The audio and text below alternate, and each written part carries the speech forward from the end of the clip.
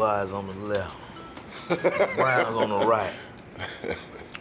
Tight like hallways, smoked out always. Every day.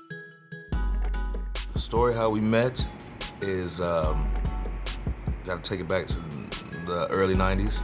Me and my partner rhymed for Rico Wade to the Tribe Called Quest, What's the Scenario remix that took us back to the house where we met Sleepy and everybody else, and we was just dungeon rats.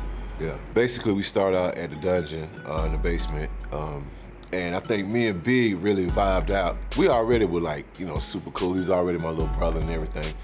But I think the night that we really vibed out is when me and him went in the studio by ourselves, and he came up with the hook with Claiming True. And I think that was the night that we truly bonded as musicians and kind of figured out, okay, kind of like brothers, both of us from Savannah. Yeah. You know, so we kind of like age different twin, you know what I mean? Yeah, for sure. For sure, so, you know, I think that was the night that we really started, you know, bonding together as musicians and brothers and everything. Yeah. Aquarius brothers. Aquarius brothers, yes. Yeah. We just like to have fun and create that newness that the people want. You know what I'm saying? We never try to revisit nothing we've done. You can go to songs like Can't Wait from the Barbershop soundtrack. You know, we've been jamming for a long time. Bowtie from Speakerbox, Love Below. Just having fun, man. I think we're kind of the same in a way, you know what I mean? Yeah. Music-wise, it's like we have that ear that just kind of likes everything, you know what I mean? Our playlists are weird. Because we, as far as being Aquarius and everything, we listen to everything. So I think we're already open-minded to each other. So, and we understand each other. So I think that's what makes it work. And then there's a pure sense of brotherhood. You know what I'm saying? Like, and honesty. You know what I mean? Like we don't, you know, stroke each other's ego or nothing like that. If Brown like it and I don't like it, I say I don't like it. If I like it, he don't like it, he be like, I'm gonna pass on that one. You know what I mean? You just gotta keep it honest, and then just kind of let it organically come together. And I think that's what makes it work. I mean, basically, it's keep how the young niggas say, keep it real. Yeah. You know, definitely take breaks because we know he has things that he has to do, and I have my life, but.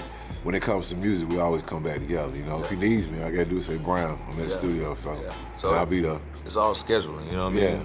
So, I mean, having the studio, Stankonia, where you can go and record anytime we want to, 24 hours a day, 365, is very convenient to the process of us making music. So if we got any kind of idea, be like, hey, Brown, I'm going in Tuesday at 3 o'clock. He might show up at 3:15, you know what I'm saying, with a bag of Uber Eats.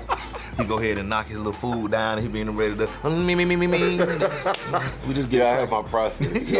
Yeah, for sure, gotta feed the bell. That's right. Yeah, I mean, like I said, the process could be anything. It can start with Brown might have a melody, or we might have a concept for a certain song, I might have a lyric, and we build from that, you know what I'm saying? And then we'll kind of, some days, most of the time, it's not a one-day thing. Like, we don't microwave the music. It's in the oven or in the crock pot. So we might lay it down in pieces and might jump to another song and then come back, because anytime you got fresh ears on something, you get a new perspective of where you want to go with it. Let them juices get in that meat. Yeah. Thing sit there for gotta let that meats, man. We've been on the road performing together for years now, and the whole idea came when we were in Texas one day. It was like, man, we need to, you know, do a whole project, you know, full of just Big Boy Sleepy Brown records, Big Sleepover. Gonna be the name of the group.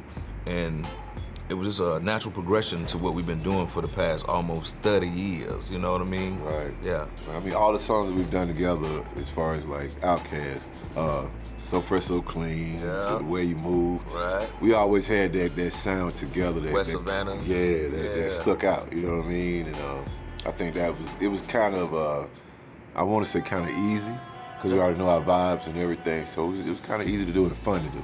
Right. Actually, we finished the album before, you know, all the madness and mayhem and chaos ensued, you know. So, you know, during the whole process of being quarantined and all that, we just kind of tweaking things. But we actually put out the first 2 records, Doing It and Return to the Dope Boy, like the night after we performed at the Super Bowl with Maroon 5. And so since then, it's just been a process, you know, right before everything hit, we put out Can't Sleep, lowercase, and then The Big Sleep Is Over, the title track from the album. Well, the first one was Intention. Oh, I forgot. Yeah, Intention. Yeah. Feature CeeLo. Yeah. We done put out a few put out some records,